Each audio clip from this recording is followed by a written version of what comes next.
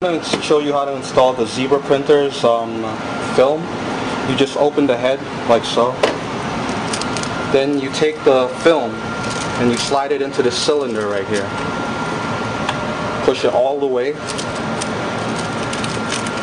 And you open this head here and you take the ribbon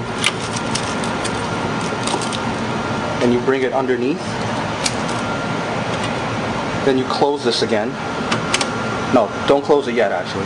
You'd have to slide it all the way on the top like so.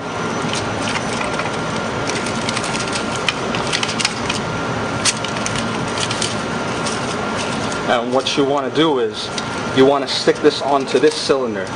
See, it doesn't stick. So if it doesn't stick, you can always take Scotch tape and actually tape it onto the cylinder. So then it's taped on.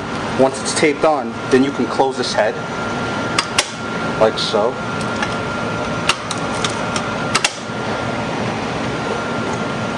And that's how you install the film. After you install the film, you install the labels. You bring this lever down and push this all the way in so it sits down right there, and close this back to lock it. Then you take the labels and you bring it underneath here.